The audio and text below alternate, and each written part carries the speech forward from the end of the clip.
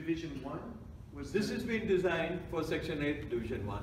The experiment that we have done, all the FE analysis that we have done is for Division 1.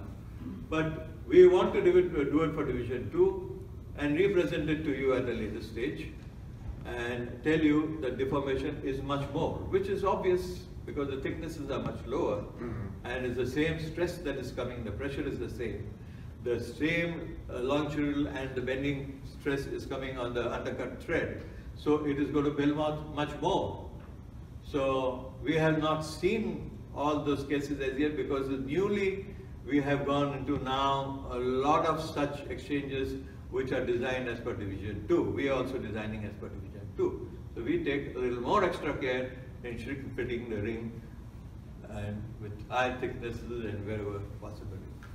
Oh, okay. So maybe next year a similar analysis with Section 8 Division 2. And next year I want to come up with many more things. I love to, since the bug has got on. Because basically I like to walk, but I now know that I have to talk my walk. I'm learning.